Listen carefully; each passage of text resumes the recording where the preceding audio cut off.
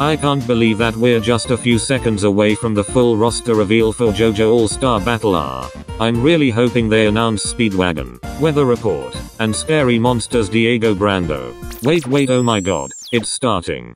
We here at Bandai Namco are very excited to finally announce the 10 new characters coming to JoJo All-Star Battle R.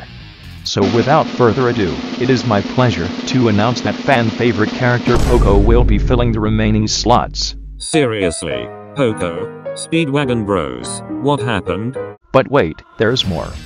As a special bonus, we will also be announcing the very first DLC character for this game, and it is none other than the frog that Doppio uses as a phone.